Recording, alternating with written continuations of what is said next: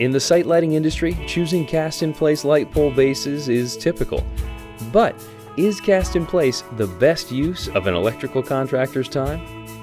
I'm Brandon Tully. I'm president of Lido Electric. Lido has been in business since 1947, and we currently have about 90 employees. So in an effort to be more efficient, we decided to try pole base, and we're glad we did. With cast-in-place, there are a lot of steps. First, order and stage materials from multiple vendors. When everything is coordinated, auger or excavate the hole. Cut the cardboard tube to length, then insert and level it. Next, prep and place the rebar cage and conduit according to the spec. Now, wait for the concrete mixer to arrive and pour. Set the bolt projection, then finish off the base. Next, wait several days before you can return to the site to remove the cardboard tube.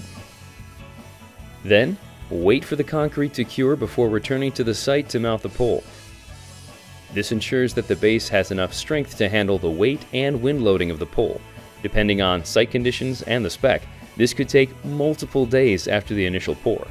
So when you add it all up, a cast-in-place project takes 2 to 3 trips to the site.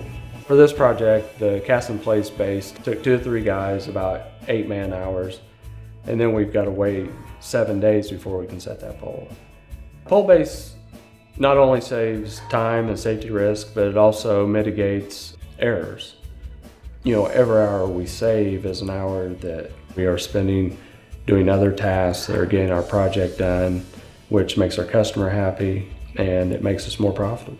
With Precast, kick off a project by placing an order with just one vendor, the local pole base manufacturer.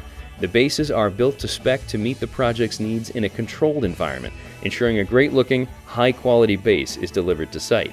The rebar cages and conduit are included in each base according to the spec, so a complete base shows up on site ready to be installed immediately, with minimal staging space required.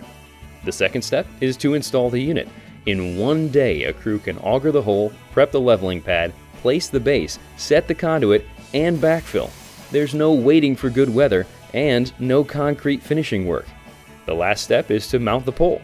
The bases are already cured, so the light poles can be mounted the same day the pole base unit is installed. So the precast option for this project took just 2 to 3 man-hours, where the cast-in-place option was about 8 man-hours.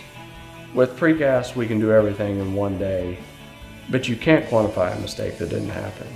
Bad bolt patterns, the bolt pattern oriented the wrong way, and that's the thing, with precast, you don't have those mistakes.